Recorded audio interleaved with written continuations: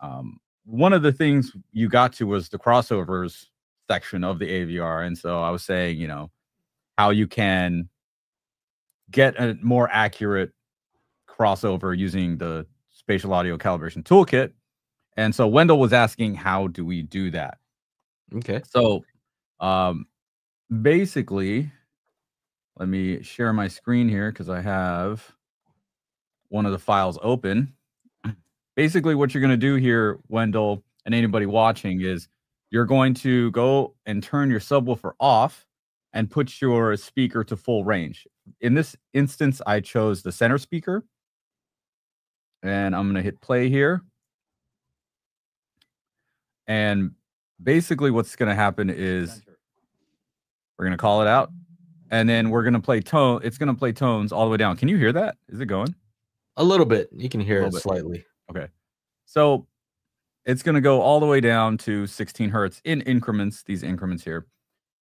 And what you're supposed to do is just kind of listen to see where you don't hear the tone anymore. If you don't hear the tone at 40, then you might want to cross it over at 50. Now, again, your AVR is going to determine where you can actually cross it over at. Some of them will give you increments of 10 hertz. Some of them will only give you like 40, 60, 80. So if yours says 60 and you can kind of hear it at 50, then cross it over at 60, right? If you hear the tone at 30, try 40. It all depends, right? It depends on your system and how it's set up. And so you can do this for every one of your speakers. And the most important ones are which ones, Joe? I would say your LCR. Is that what you're talking about? I was going to say the height channels.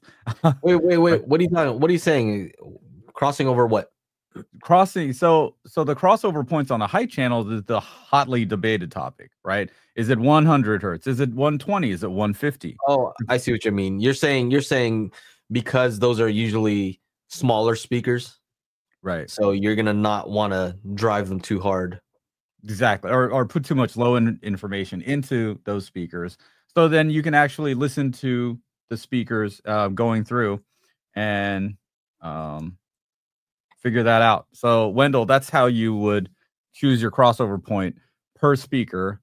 Turn off your subwoofer and set all your speakers to full range, and then run each of those and listen and see.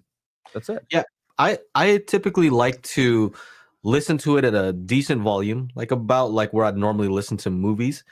And it's not when I can't hear the sound, it's when there's a significant drop. Sure, you'll hear all the tones, do, and then it's like there's a significant drop. You might that's kind of that's what I mean. That's what I mean. Significant drop, yeah. Also, it's handy for, you can still use that for the LFE. Sometimes you're able to find like where you have nulls too. Mm-hmm. Like you'll hear a tone, it'll go through all of them. Maybe your system is good down to 16 hertz, but for some reason 80 sounds low, right? You're like, oh, wonder why that's low.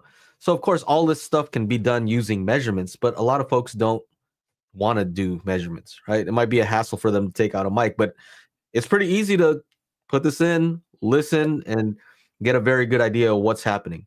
And if you need more precision, we do have sweeps also.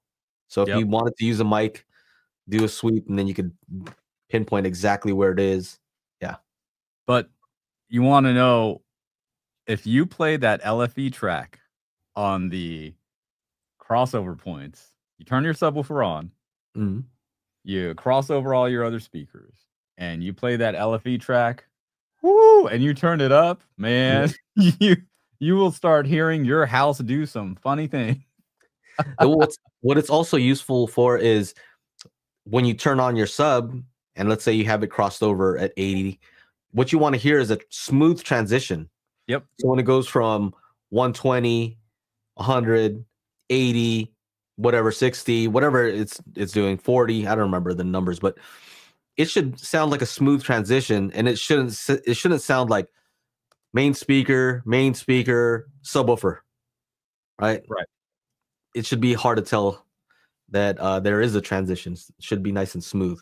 Definitely, you don't want a hole in the response there, because that means that you are not getting proper summation and something is out of phase, right? That's your main speakers are fighting your sub. So it's a quick way to check. And yeah, I'm appreciating it more and more because I realize not everybody's gonna do what I do. Take out a mic every minute to measure something. It's just a pain.